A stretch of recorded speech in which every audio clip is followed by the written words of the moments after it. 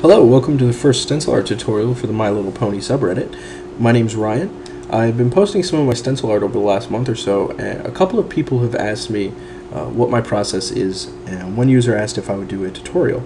So that's what we're going to do today. We're going to take this image of Fluttershy and turn it into a final piece of spray art, documenting each step along the way.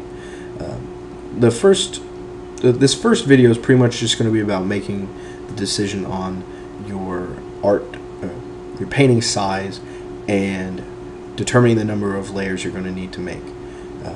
So as far as size is concerned, we're just going to choose a 9x12 canvas that I had on hand, and for that we're just going to make stencils using 8.5x11 sheets of paper.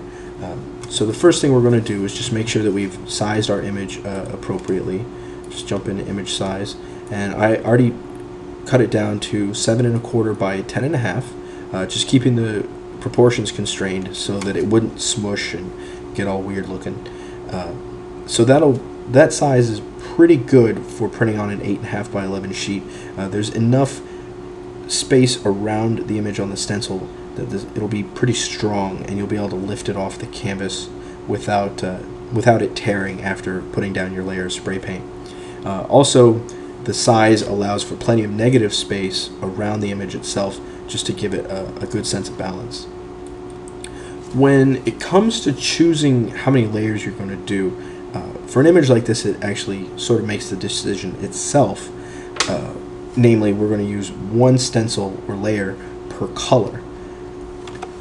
For this one, we actually have a handful of different colors that we have to think about. So we've got the light pinks, the dark pink highlights, the light pink of the face, or light yellow of the face, excuse me, the dark yellow highlights, white, black for the eye, and finally the iris. Even though in the image it's a couple of different colors, we're just going to stick with one so that we don't have to buy all these different colors of paint, make a stencil for each one, and make sure they all line up appropriately when we're going to make the final piece.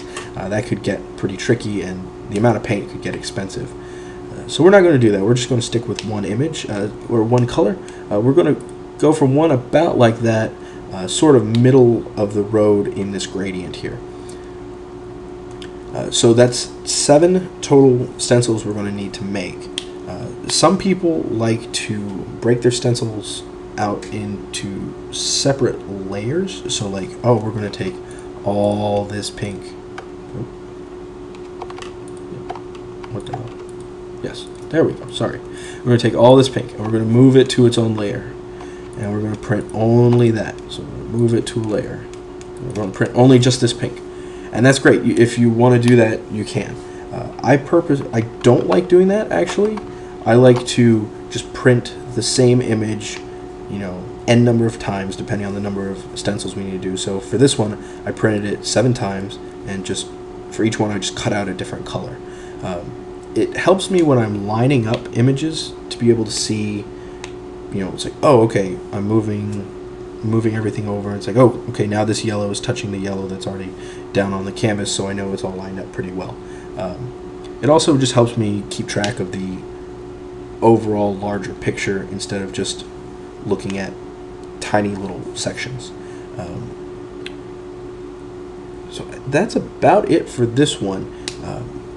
Coming up with your stencils can take a bit of time if there's some technical aspects on this one, like this is called it's an island. If you cut out all just the dark pink, this piece would just fall away. So you have to find some way to connect it, or what I'm going to do for this one is print all the dark pink, like the whole mane as dark pink first, then spray in the light pink on top, and then the islands are just on a separate layer and I don't even have to worry about them.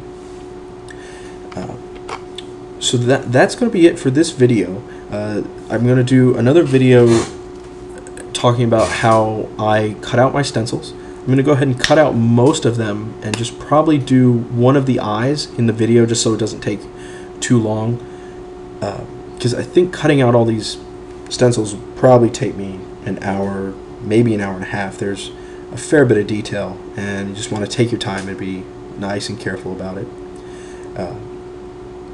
So that may be the only other video I do. The rest will probably be just still images that I take during the painting process. And that's going to be it for this. I hope the tutorial will inspire you to try your hand at stencil art. When everybody should try and make some art sometime. It's a lot of fun. All right, take it easy.